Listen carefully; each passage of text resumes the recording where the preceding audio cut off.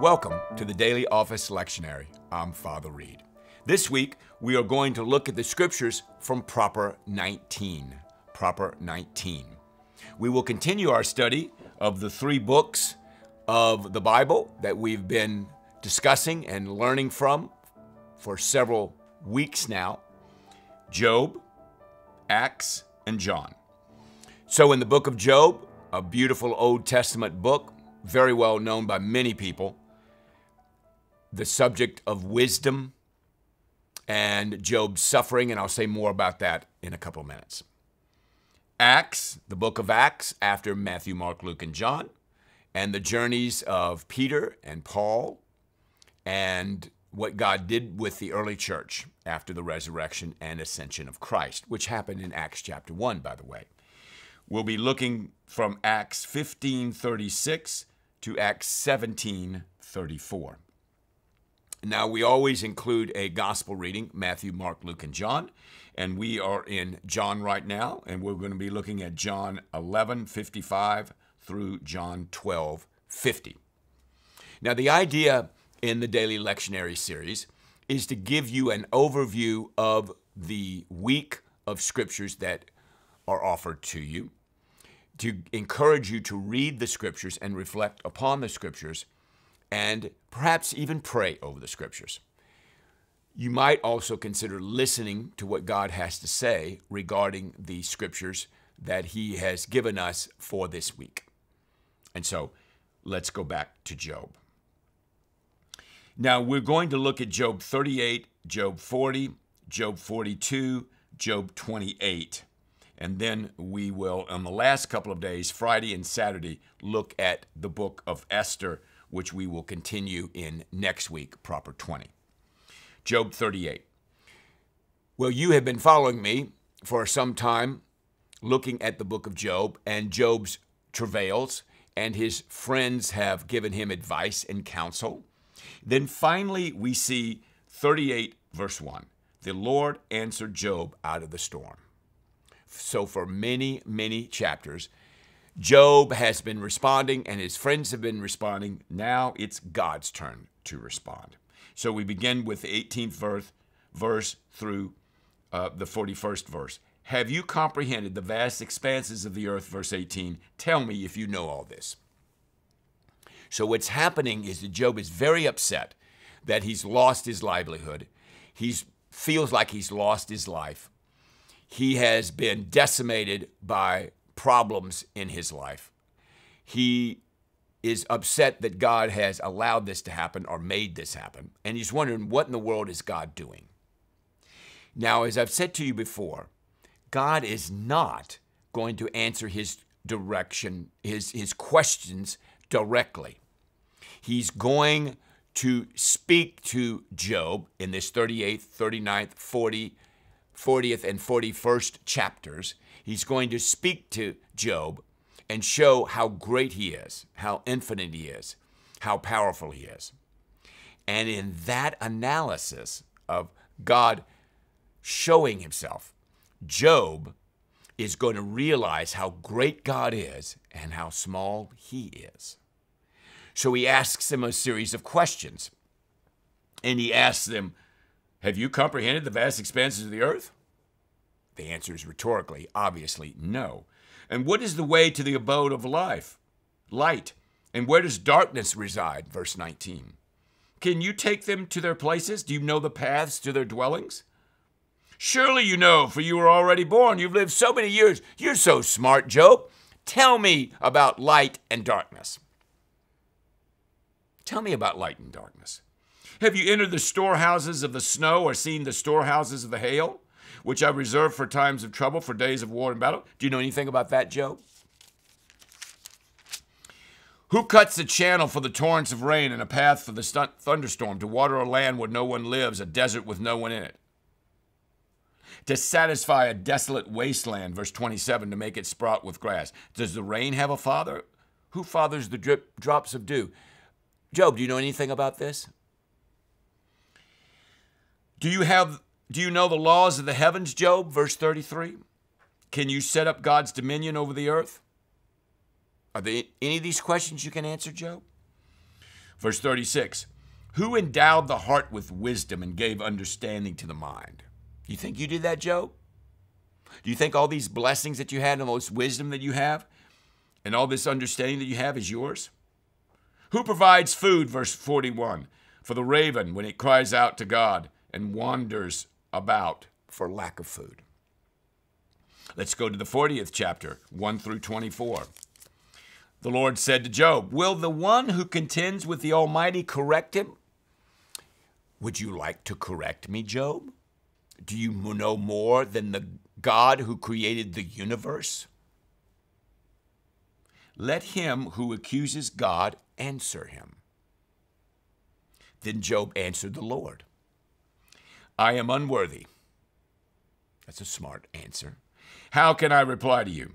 I put my hand over my mouth. I spoke once, but I have no answer. Twice, but I will say no more.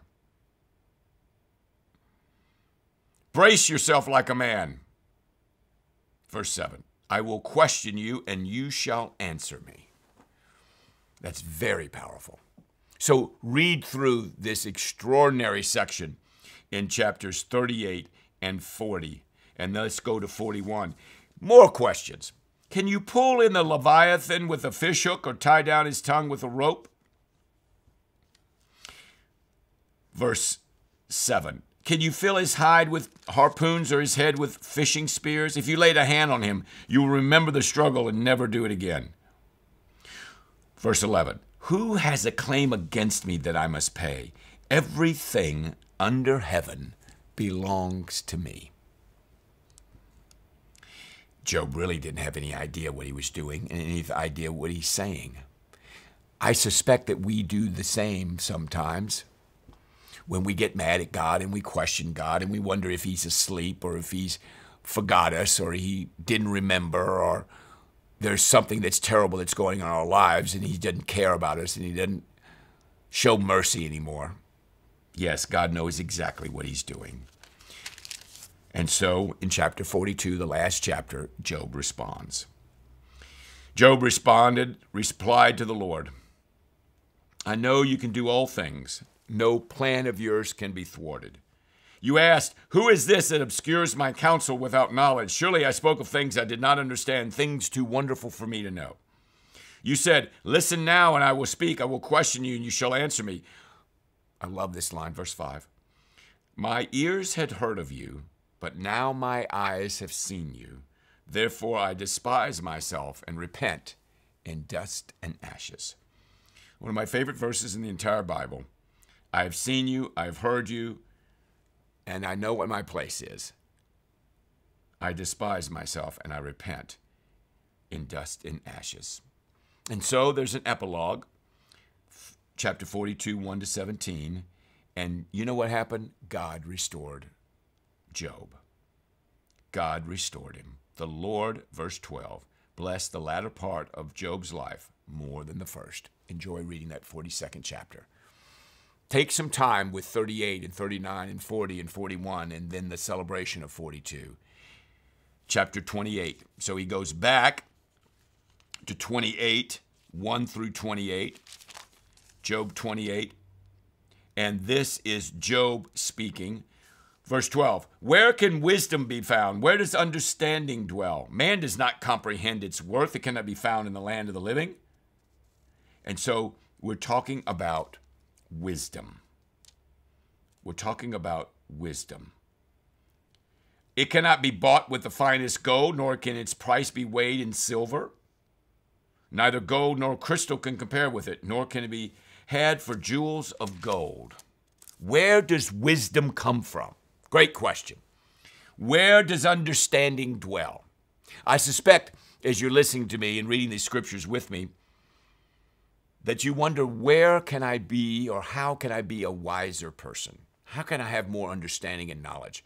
How can I learn not to make all kinds of mistakes all the time? Verse 21, it is hidden from the eyes of every living thing, concealed even from the birds of the air. Destruction and death say, only a rumor of it has reached our ears. God understands the way to it, and he alone knows where it dwells. For he views the ends of the earth, verse 24, and sees everything under the heavens. when he established the force of the wind and measured out the waters, when he made a decree for the rain and a path for the thunderstorm, that he looked at wisdom and appraised it. He confirmed it and tested it. And he said to man, the fear of the Lord, that is wisdom. And to shun evil is understanding. That is a great thing to keep in mind from God Almighty that we should all do. The fear of the Lord, that is wisdom. To shun evil is understanding. What a great book, the book of Job. Now, in the Bible, we have Ezra, we have Nehemiah, and we have Esther. Now, the book of Esther is what we call a history book, and you find it after Ezra, Nehemiah. And the book of Esther takes place during the Persian Empire. Go to chapter 1. And it says in verse 1, this is what happened to the time of Xerxes, the Xerxes who ruled over 127 provinces stretching from India to Kush. So as we go from east to west, you have India and you're going all the way to the Upper Nile. So the Persians had an extraordinary large landmass that they governed. Okay. At that time, King Xerxes reigned from his royal throne in the citadel of Susa. This is verse 2. And in the 3rd year of his reign, he gave a banquet. The military leaders were there. And for a full 180 days, verse 4, he displayed the vast wealth of his kingdom and the splendor and glory of his majesty. Very large mass, big deal, very powerful man. He gave a banquet. I'm kind of reviewing to verse 5. And by the king's command in verse 8, each guest was allowed to drink in his own way, for the king instructed all the wine stewards to serve each man what he wished. And the queen also gave a banquet for the women in the royal palace of King Xerxes. All right, on the 7th day, when King Xerxes was in, this is verse 10, was in high spirits from wine, he commanded the 7 eunuchs who served him to bring before him the queen, wearing her royal crown, in order to display her beauty to the people and nobles, for she was lovely to look at. Not an unusual request. But when the attendants delivered the king's command, Queen Vashti refused to come. That is not something you do to a king. The king became furious and burned with anger. Since it was customary for a king to consult experts in matters of law and justice, he spoke with the wise men who understood the laws and were closest to the king. According to law, what must be done to Queen Vashti, he asked. She has not obeyed the command of the king. Queen Vashti has done wrong, not against the king, but also against the nobles and all the people in the provinces of King Xerxes. For the queen's conduct will be known to all the women, so they will despise their husbands. So they, the king and the queen, are very important role models. So it says in verse 18 that this very day the Persians and the Median women of the nobility who have heard of the queen's conduct will respond to all the king's nobles in the same way. This will be no end. There will be no end of disrespect and discord. So they issued a royal decree, and the king gave the royal position to someone else who is better than she. So an edict was passed throughout the realm that all the women, with respect to their husbands, from the least of them to the greatest, and the kings and his nobles were pleased with this advice, so the king did as what was proposed. Every man should be ruler over his own household. So this could have upset the people that the king had led because of what the queen had done. So he fixed that. But then he has to go and get a new queen. Verse 2 of chapter 2. And what I'll do is I'll let you read that for the sake of time, and you will find out how Esther becomes the queen as a Jewish woman. It's a fascinating story. And next week we'll pick up on chapter 3. In Acts chapter 15, let's go to Acts chapter 15, beginning of the 36th verse. There was a disagreement between Paul and Barnabas, and actually this is pretty famous. He says, Barnabas wanted to take John, also called Mark, with him, but Paul didn't think it was wise to take him because he had deserted them in Pamphylia and had not continued with them in the work. So they had such a sharp disagreement that they parted company. And Barnabas took Mark and sailed for Cyprus, and Paul chose Silas, this is chapter 15, verse 40, and committed the brothers to the grace of the Lord. Now, Mark happens to be the one that wrote the gospel. This was a major falling out between Paul and Mark, and at the end of Paul's life, it actually is rectified, which is good news. But even they had disagreements. So Barnabas and Mark went together, and Paul and Silas. Now, what's the point? The point is that they are spreading the gospel out. They are sharing the gospel. They are going to lots of different places. And in chapter 16, you'll see Paul's vision to the man of Macedonia, where Paul sees a vision. He got ready at once, verse 10, for Macedonia, concluding that God had called him to preach the gospel.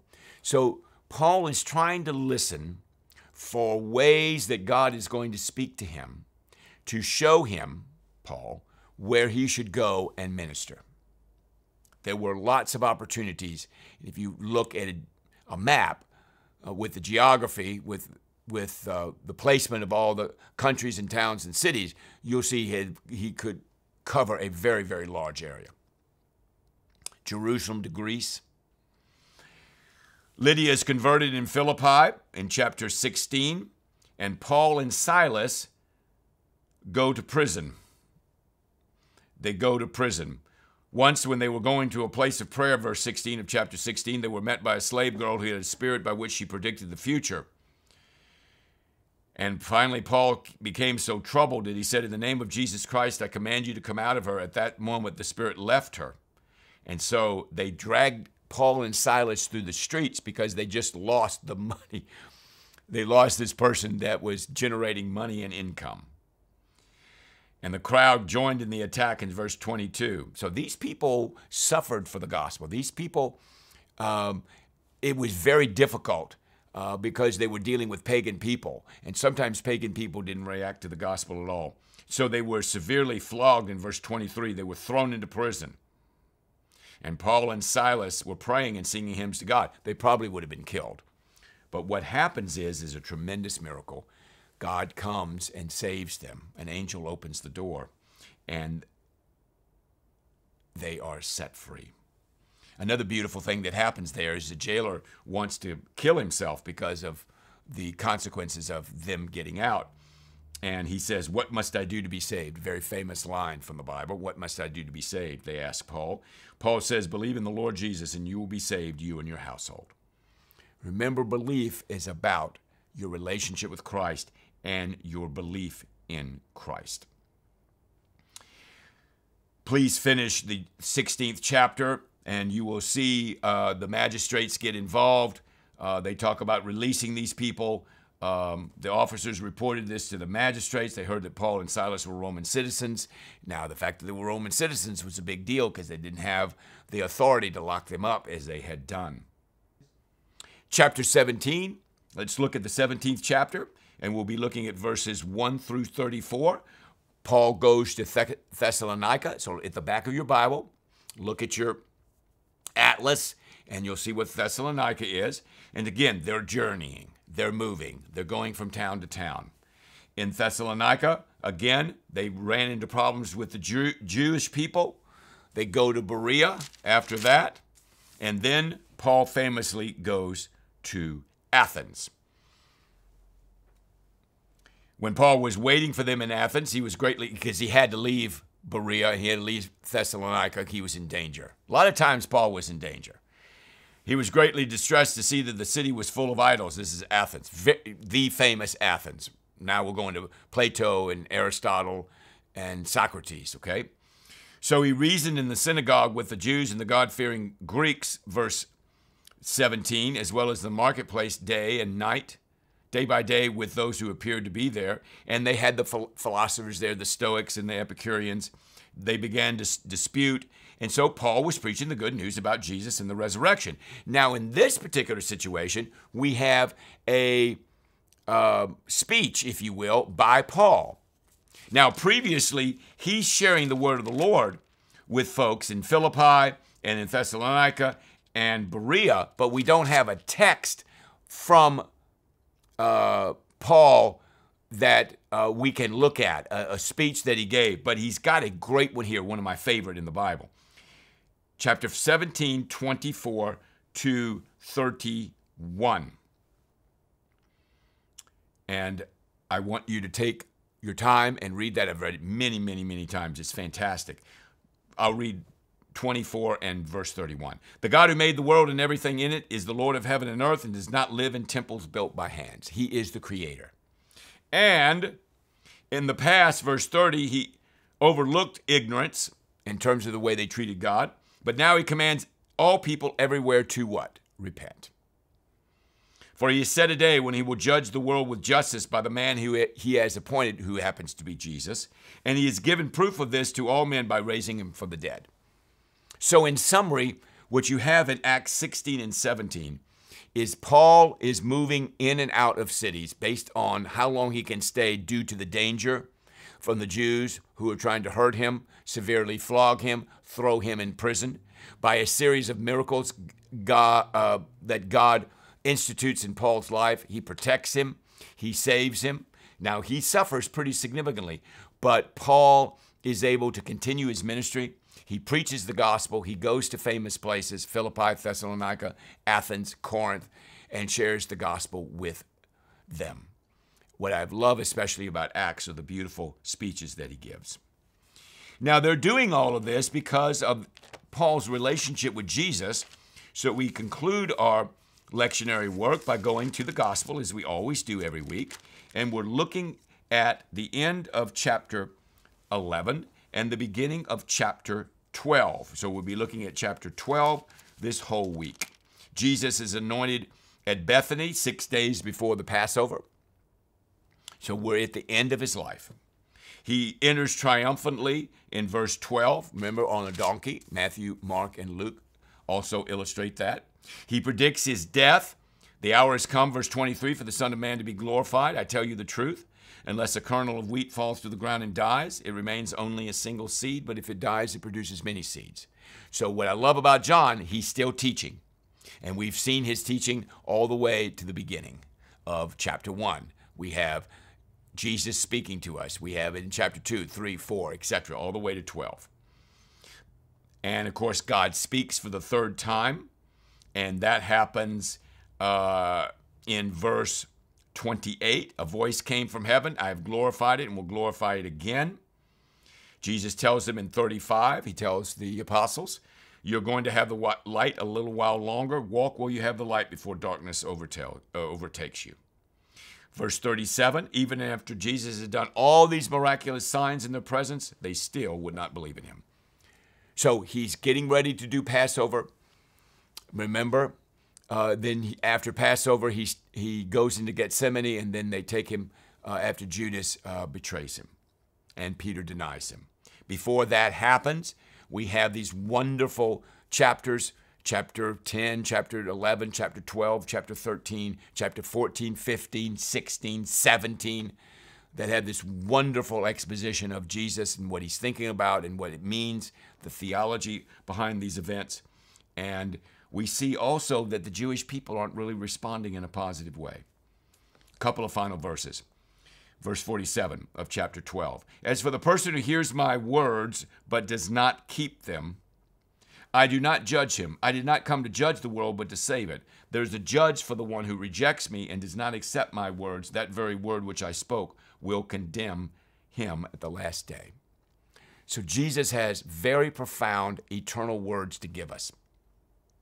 So we finished with Job, and Job finally meets God and repents in sackcloth and ashes.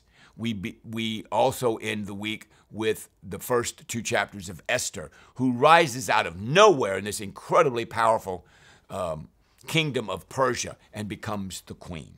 But quite a bit happens after that. In Acts, Paul is journeying, and he's sacrificing his life, and he's giving it everything for the cause of the gospel. He even gives us some wonderful theology and message to think about. And Jesus continues in John, inexorably toward his death. But in the meantime, John records some beautiful words that all of us need to think about. Enjoy the readings this week in Proper 19, and look forward to seeing you next week for Proper 20. God bless you.